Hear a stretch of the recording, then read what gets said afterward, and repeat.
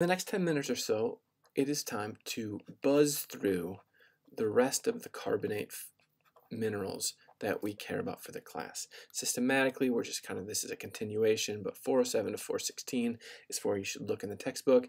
And we're going to start off with probably the most geologically important of the remainder, which is dolomite. Its chemical formula is CaMgCO3. But to balance that off, we need to have two of those. And when you picture dolomite, there's two different ways you can picture it: as a standalone mineral, like here shown on the right, or in the geologic sequence. And we'll talk about through those right now. The mineralogy of dolomite is that it tends to create these white to pink, kind of peachy looking crystals. That is the general form that it's going to take when it's not in the rock record, or when it's like a more beautiful museum quality specimen. And we'll write that down. We are picturing this white to pink, kind of peachy kind of color, and it'll form plates like we see here, and sometimes those plates tend to will curve into one another, forming this kind of saddle shape. So we're going to write down plates or saddle shape, and let's put that in parentheses, or what are those, quotation marks, because the saddle shape we're looking at is I'm going to draw this real light, kind of like this. That's our saddle shape, but it's made of little like kind of flakes that are pushing down towards, and then maybe there's going to be a kind of something like this. I don't know. There's this kind of shape to these inner growths that are kind of flaky. This is not the best drawing in the world, but you see this is, you could put some stirrups on this and ride it like a horse. So that's why it's saddle shaped. Another aspect of its mineralogy, and actually the most important way to identify dolomite, is because it's chemical reaction, and that it slowly fizzes in HCl. When you're out in the field and you're at this limestone outcrop, you can't really use color, you can't really use texture, although there are hints within that. The best way to go if you're dropped into a sedimentary sequence with a lot of limestone that could have a lot of dolomite is to have your acid bottle. And you are looking for a slow fizz, so slow in fact that it's almost hard to see the bubbles. So we're going to put a little star here. That best way to distinguish from calcite in rock record. Now, a geologist will encounter dolomite very often because of the process of dolomitization. So our geologic occurrence, we're going to put the word here, dolomitization. And the dolomitization process is very common in sedimentary sequences with limestone, and it's a replacement of calcium with magnesium. So dolomitization equals replacement of calcite, or let's say some of the calcium in a sequence with some of the calcium in a lot of calcite with magnesium. And if we can get that partial replacement, then we make a lot of dolomite. And so there's a word I introduced last time, which was the word diagenetic, which is a process that occurs in a sedimentary sequence and changes it. It's almost like the word metamorphism, but the rock is still sedimentary. All right, so the word for dolomitization, the big one, is replacement of calcium with magnesium. It may do a lot of things. This process, we'll say, may change color, and we get a lot more tan. We'd expect maybe more tan colors with dolomite just because of the hue that dolomite has, of that pink or peachy. So maybe it's these yellower regions in this sequence that are dolomite, but you can't know that unless you've done some hydrochloric acid tests. The other thing that it may do is it may increase porosity. Now, increasing porosity is the sign of dollar signs to a hydrocarbon exploration person, because more porosity can have more oil, can have more natural gas. And so they're looking for areas with dolomitization, and the reason why is because dolomite has a density of 2.81, whereas calcite has a density, or sorry, this would be a specific gravity. The density would be in grams per centimeter cubed, whereas calcite's is 2.7. So if you increase the density then you have to decrease the size. And as you decrease the crystalline size of dolomite, you might increase porosity. So that's the story of dolomite and dolomite. Easy for me to say. Let's just move on to siderite. The chemical formula for siderite is FeCO3. It ends up being an important ore of iron, or at least it was in the historical past, much less so now. Our mineralogy for siderite will just be pretty brief and explain the density. This is our most important factor for identification. Its specific gravity is 3.96, which makes it very heavy for a non-metallic mineral. And it's the one that could be confused with sphalerite. Of all the minerals that could be confused with sphalerite, in my opinion, siderite is the easiest to do that with. Color, it can range, well, it's usually a darkish brown, and the rhombohedrons that it's made from have a slight curve to it. That might not be too readily apparent in these pictures, but we do see the rhombohedrons, and they may have a slight curve.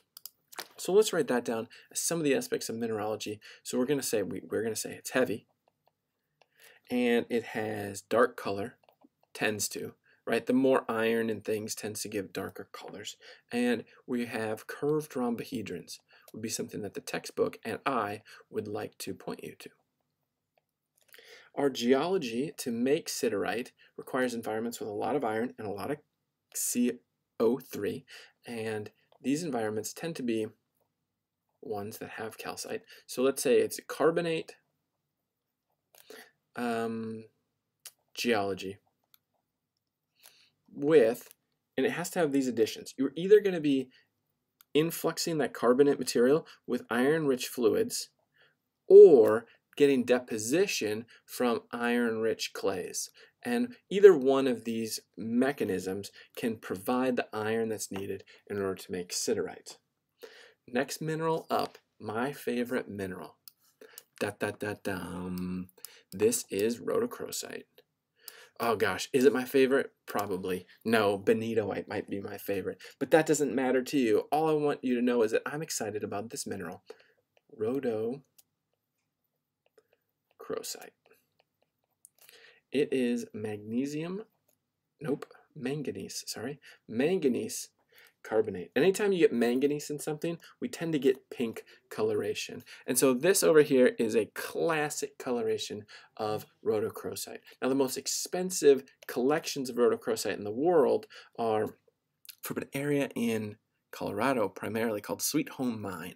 The Sweet Home Mine has these beautiful, stunningly red rhombohedrons of rhodochrosite. And then this example over here, this is a more common form where you get this kind of banded stalactite type form. And these, I think this example is from Argentina. Anyways, those are some of the places in the world where rhodochrosite comes from. We don't have much to say here. I just want you to know that it is pink and its value is just ornamental. People's bookshelves, maybe people's jewelry collections, but the hardness and cleavage that are super soft, it makes terrible gemstones, except for they're stunningly beautiful gemstones. So you'd never wear them, but you would collect them and maybe keep them in a safe. So in terms of our crystal form, you can get rhombohedrons and you could get banded crystal forms for rhodochrosite. The only mineral you can confuse it with is called rhodonite, which is really the only other pink mineral, and this is an Mn silicate. So it ends up being harder with like a hardness of 6, where this has like a hardness of 3. All right, we're moving on. Mostly this is just a little bit of a show and tell, it feels like. H will be Smithsonite, named after the same guy of the Smithsonian. All right, that's why the name is similar. This is the zinc carbonate, and it's a beautiful mineral. Sometimes, actually most of the time, it's kind of a brownish, ugly color, maybe a bit of yellow. But from time to time, you get a little copper in that acts as a chromophore that gives it the value that it would have for museum displays. So our mineralogy of Smithsonite, and we're not going to do mineralogy or geology, we're just going to put a couple arrows underneath, is that you can recognize it because it is botryoidal. Not many minerals over the course of the semester are botryoidal, but Smithsonite is. It is commonly brown.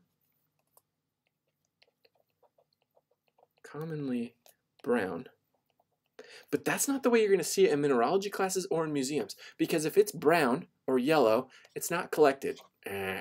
But the beautiful ones are collected. And so even though it is commonly brown, most of the time when you see it, you'll see shades of green to blue.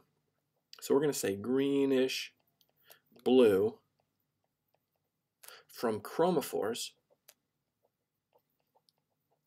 Chromophore is an impurity, the chemical level, that adds a color. So from chromophores of copper.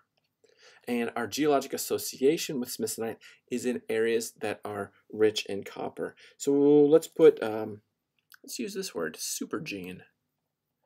Supergene means that it is forming above the primary ore in the area that's oxidized and materials being reprecipitated and having just different oxidation and leaching. So it's a supergene mineral in hydrothermal deposits.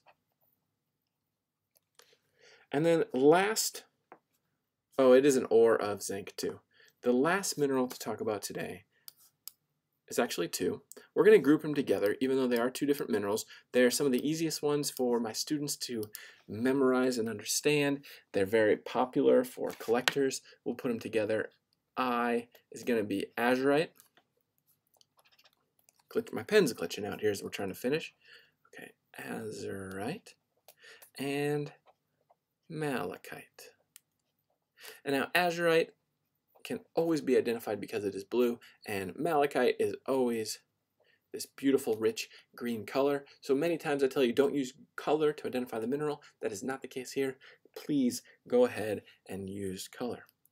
Now our chemical formula for azurite and malachite are almost the same, and all I actually want you to do as you memorize this one is that we're going to consider this a copper carbonate, but we're going to add a little water to it. So we're going to just call, this is how you're going to memorize it. You're going to memorize it as a hydrous copper carbonate.